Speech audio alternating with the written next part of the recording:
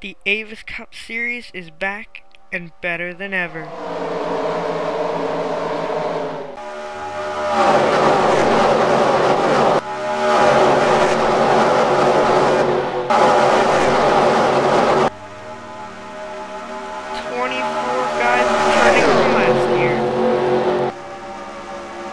Everyone else, a rookie.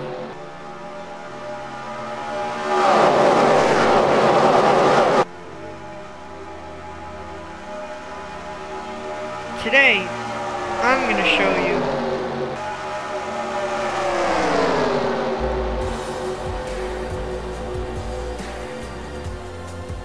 the drivers and what number they are.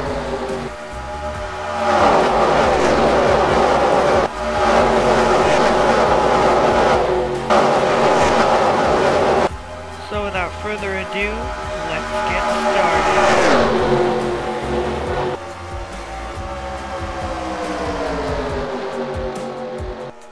Up first we have Dale Earnhardt Incorporated, who this year will field 3 cars. First up in the Menard Chevrolet we have Ralph Green, who moves from the 27, which was unsponsored, to the 15, who now is sponsored by Menards, and he will also be sponsored by Peak, Quaker State, and a few other sponsors. Next we have Sean Galligan, who will return from last season, now driving the number 8 Budweiser Chevrolet. Galligan finished second in points while driving for Jack Roush. Now he hopes he can do even better with Chevy horsepower. And last, Evan Earnhardt moves from the 02 to the 1. He wanted to be teammates with Sean Galligan, and he got his wish in the Bass Pro Shop Chevrolet. All 3 drivers have some driving experience from last year, and they all hope they can work together and win the championship. Up next we have Penske Racing, who this year will only be fielding 2 cars. You got in the Blue Deuce, Mike Kelly, or his name is Kurt Gibson, but he was previously Mike Kelly. And behind him will be CJ Sorensen, now driving the 12 Altel Dodge. These 2 are both Penske Dodges, they're both blue, and they're both ready to win the championship. Up next is Hendrick Motorsports. They will be bringing back 3 top-notch drivers and include 1 new rookie. That rookie is Tim Froelich in 25, National Guard Chevrolet. Behind him, making his return, is Elijah Koufax, moving to his dream ride in the 48.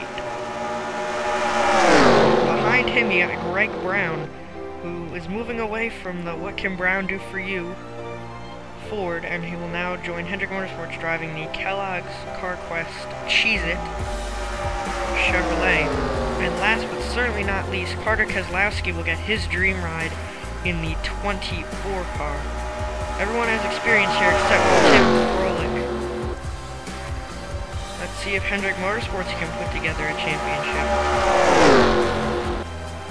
Up next we have Roush Fenway Racing, who will keep the champion but have a lot of new drivers. Starting first, right here, is Sean Henley, who unfortunately will not be driving the Viagra Ford, he'll be driving the AAA Ford. Starting alongside, next to him we have Danny Wells, who is a rookie this year, driving the DeWalt Ford. Then we have the champion, Matt Edwards, who will go from the 16, who is currently leading this pack, to the 99. And then we have Nick Knotts, who moves from the 30 to the championship winning car, the 16. They all sure hope they can work together and bring home a championship. And I'm not sure if I mentioned Luke Martin or not, but he is he loves Evan Earnhardt, and he's excited. He's driving. He's always liked the Ford sports. He's driving a Ford. He's driving his most favorite paint scheme of all time. And he's working with some great people, so let's see if he can bring home a championship. Up next is Jin Racing, a new team, or not a new team, but I guess a team with a new name. The first car, who probably will be the lead dog, is John Stewart, who just slaps a 0 onto his one car from last year, becomes a 01 U.S. Army Chevrolet. And then behind him is Levi Shones in the 14 Waste Management Chevrolet. Levi is a rookie this year. John Stewart, of course, is returning after finishing in the top 10 points. Maybe one of them can win the championship.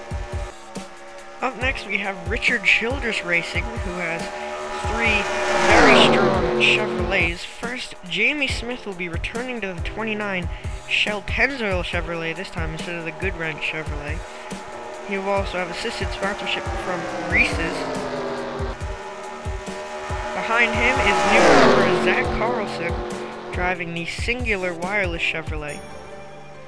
He hopes to have a very great season this year, as Thomas Shane previously drove the 31 did. He had a decent season. And behind him is another newcomer, Andrew Petty, not to be confused with Alex Petty. He'll be driving the Jack Daniels Chevrolet for the COYs, and for the COTs he will be driving the DirecTV Chevrolet. So maybe these guys can help each other win a championship. Jamie Smith, I think, would be considered the league dog, considering he has some previous Avis Cup Series experience. But anyway, let's see if they can do anything. Up next is Joe Gibbs Racing, who doesn't have to worry about having any rookies. They have 3 veteran drivers. First up in the 11, at the last minute, was Clive Burr, who will be driving the FedEx Chevy, not Toyota, Chevy. And then we have Garrett Jones, who was Mikey Jones. Had a very good season last year, fell off a little bit in the chase, but overall had a good season. He will switch to the 20 car. And then behind him we have John Dillon in the 18. Last year he drove the 7, had a very bad season. This year he hopes to turn around. He's got some Chevy horsepower in the Interstate Batteries Chevy, so maybe one of these 3 can pull off a championship. Now we head to perhaps one of the greatest teams of all time, Yates Racing and their powerful Ford engines. Up first, the winner of the Budweiser Shootout, Corey Long, in the Snickers Ford, hopes to continue his success and possibly win a championship. And diving now for the lead is Jack Richards, who moves from the 10 to the 38 M&M's Ford. This is the Team Candy, as some people call it. And yeah, they hope to have a great season. No worry about any rookies here. A 2-car team should keep things nice and simple. And maybe one of them can win the championship. Up next we have Chip Ganassi Racing in only 2 cars. The first car, the Coors Light Dodge, will be driven by Jacob Lawler. And behind him is the pink 41 of Ricky Hawk. Ricky Hawk wanted to drive the pink car for COY, but for the COT he will be driving the red Target Dodge.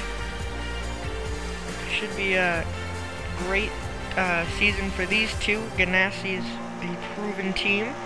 Let's see what they can do. Now we have Michael Balchip Racing, who brings back 2 drivers and has 1 new rookie. And they also have Toyotas, which is a first here in the Avis Cup Series. First is Kenny Murray, who was Donald Murray, but now I guess his name is Kenny. He'll be driving the Domino's/Burger King Toyota. Then we have Bob Fergus in the Napa Toyota. He's the head honcho, I guess, well, in 07, but I'm going to say that Jeffrey Howe in the 44 might be the head honcho, or maybe Kenny Murray. I bet they'll both be up there. But, yeah, he'll cut his 88 in half, or UPS cut their 88 in half, got 44, And now Jeffrey will take over the UPS duties. Anyway, maybe one of them can win the championship. Up next we have CNC Racing. Kind of an underfunded team a little bit, but they seem to have some solid sponsorship. In the 70, Stefan Papiez will return. After losing his dream ride in the 20, he decided on the 70 because he said he liked the paint scheme, so he has some sponsorship from Yellow Transportation, as well as Avis Topco and Haas. And behind him, Bob Marshall, rookie this year, has some sponsorship from Best Buy and Haas. He'll be driving the 66 Chevrolet. Small team, definitely an underdog. Maybe one of them can have a Cinderella story. Now we have Team Red Bull, who has a new driver right here in the 83 Toyota. That will be Nick Bradford. And then right behind him we have the 84 of none other than Jeremy Tacos. Returns to the Red Bull machine. I wonder how Red Bull and tacos taste together. It'll be an interesting debate, but we won't talk about it now. Maybe one of them can win the championship. It's a new team, it's Toyota, going into some untested waters. So let's see what happens. Then we have Cade Stewart and Randy Carpenter. Cade Stewart in the 22 Caterpillar Toyota, and Randy Carpenter in the 360 OTC Toyota for Bill Davis Racing. Yeah, so maybe one of them can pull an upset and win the championship. Alright, here we are. These are the cars, or drivers that either don't have any teammates active or who drive for one-car teams. Up first, we have the 96 DLP Chevy of Barney Ward, followed by Theo Stiegel in the Jim Beam Ford. Then Alex Petty, who will return. He will drive the Air Force / Little Debbie Ford. The 96 is a Chevy, by the way, but I think I said that. Then we have Josiah Kopp, who does not have the 45 car active, so he will be a loner. He will return to the 43 Cheerios Dodge. Yep, and then we have Matthew McMurray, who drive for Furniture Row Racing in the Furniture Row Chevrolet. He has a technical alliance with RCR, but nonetheless, he is he's the only car on the team. Then we have Mark Edwards, who does not have his teammates, the 9 and the 19 active, which I was very surprised by. And he is sponsored by Valvoline and Stanley Tools. And last but not least, we have James Taylor in the State Water Heaters Chevrolet. So, there you go. These are all the guys without any teammates. And maybe one of them can pull off the huge upset and win the championship. So there you have it, the Avis Cup Series Season 2 roster. Who will win the championship? That's anybody's guess. But I'm sure they'll have a whole lot of fun getting there. So, we'll see you for the Daytona 500.